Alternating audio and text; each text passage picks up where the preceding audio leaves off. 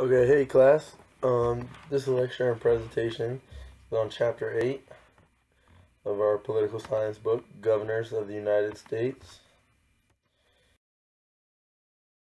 So the first thing we're going to do is we're going to go over the goals of our lecture, because for each presentation you must know what you need to key in on, what you need to make sure you take good notes, not just for the test, but to gain general understanding of this topic. So the first thing is we're going to review some of the governors. How many know of some governors, what states they're in, basically that, and their job descriptions, what they do in office, what they can't do, their roles, and what type of powers they have that differ from, let's say, other people in office, such as your local county people or President of the United States. So to start off, we're going to play a little game. It's called Can You Name Any Current Governors? So I'm going to show you a picture of the governor. Some of these governors are in the news lately, very frequently. So we'll see how many of you know the correct answer. So first, we're going to take a couple minutes, write down some governors you know, some things they've done, laws they've passed, things they supported and lobbied for, and then you must get at least 3 to get credit today. So think very hard. Make sure that you have some idea of what they did in office. And then we're going to play a game, Name That Governor. So for this game, like I said, I'm going to show you a picture. You guess their name. First, we have Terry McAuliffe from Virginia. Next, we have Scott Walker from Wisconsin. Next, we have Andrew Cuomo from New York. Another governor. He's always in the news, so you guys should have some idea who he is. Yep, Chris Christie of New Jersey. This man tried to run for president, but he's a big news guy as well. Bobby Jindal from Louisiana. And last, we have Nikki Haley from South Carolina. Does anyone have any ideas on what governors do? Sorry. So basically, take 2 minutes, write down as many bullet points of what you think they do. Person with the most answers gets a bonus point. Time starts now.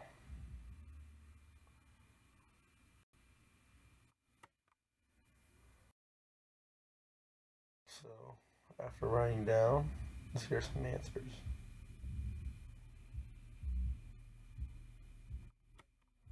Okay, so governors have a lot of jobs. For example, they're chief legislators. They have enormous work. They have enormous influence on the work they do with other legislators. They lobby for different things. They work with committees to pass bills pertaining to things that they all have in common. They also have the power to veto proposed laws from other legislators and other committees. But they listen to their constituents a lot and try to make them happy. Therefore, the happier they make the people they're representing, the longer they stay in office. Now, in elementary school, you're in Boy Scouts. I know people have written letters to governors about issues they've had, or asking for not a recommendation, but a thank you letter for graduating, letter of acknowledgement, different types of things. Has anyone written a letter to the governor before? And this type of interaction between you and the governor allows one to, feel closer and friendlier with the governor, and feel like they actually care about the people they're representing and they're not just a number. So, pretty nice. See this man just relaxing in his nice big office. Just kidding. It's not all that easy. The head of state agencies. So that means they appoint people to run state departments. And these departments each have a set amount of money they get, and they get to decide how much money goes to which state department. So roads, public schools, you know, different types of things, unemployment, anything you can think of. These governors decide where the money goes, and they can also ask the federal government for more money. They're the chief spokesman of the state. So, for example, if anything ever happens for the state, they're the first ones to send out press releases, go in front of the media, answer questions. They love to boost themselves because this helps their publicity and helps them stay in office about the job they're doing, whether it's helping companies, getting unemployment rates up, helping schools and kids graduate, anything you can think of, helping build more roads, make the roads less filled with traffic. But they have a lot of other jobs. So they're the party chief. Now, since they represent their party as the head of the state, they're very influential people in D.C. Like I said, they seek more federal money for their states. So as much money as they can get, they're going to take, because it allows them to have more freedom with what they do, what department they put it in, and it really works well with the people because the people want more things. So this gives them the freedom to create new programs, make programs better. Anything that people want, they have the opportunity to get if the state can bring in more money, and that's why the governors lobby to the federal government. They also get money from, their offices, people donations, using media. Social media is big now, Twitter, whatever apps you guys use nowadays. But basically, all of this is for their publicity, for them to promote themselves, for people to interact with them, and just interaction and support helps them raise money for them to spend in different areas of the state. Powers of the government. There's a little mnemonic device to help remember the 3 powers. So for our information, it's beneficial for us to know the powers of the governor, to know what they can and can't do. So 4 stands for formal powers. O stands for other powers, and the I stands for informal powers. For our information, if you remember the F, the O, and the I, you'll be able to memorize these powers. So formal powers is, so like I was saying, these formal powers are given strictly by the documents the state has written, and these powers are listed specifically, saying they can do this, can do that. So they can veto legislation, like we talked about earlier, appoint heads of state departments, state agencies, committees. Everything is in written, and they must abide by these rules. The other powers are, other things they can do. So they can grant pardons, power to call special sessions of legislature. So these are also in these documents, saying they can do this. Power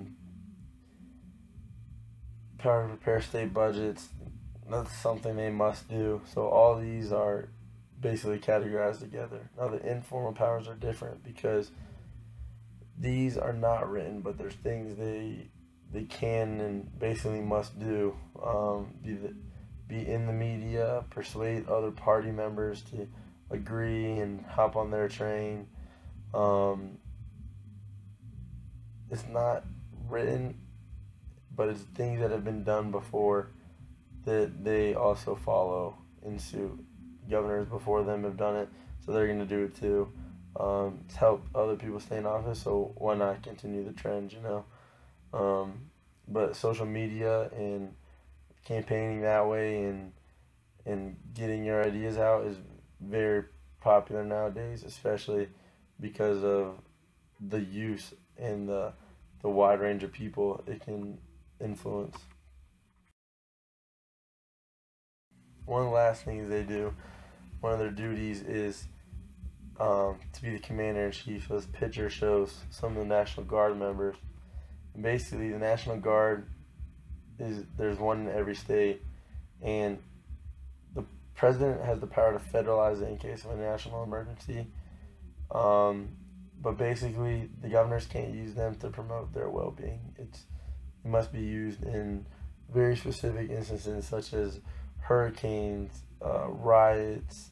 So when Hurricane Katrina happened, the governor of Louisiana he called the National Guard to come save people from their houses, from the rooftops, anywhere you can find people. The National Guard not is militarily trained, but also basically rescue trained as well. So they're very useful, especially in emergencies.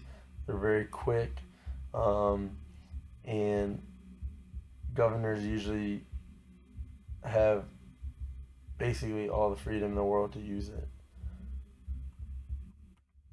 The last duties they have, they can impeach. So federal office members, they can impeach with the vote if they collectively agree. Recall elections, executive orders, those type of things. Basically, governors are very powerful people in this country, and without them, states wouldn't be able to be as strong as they are, because these people really listen to their constituents and try to do the best they can for not only them but their people.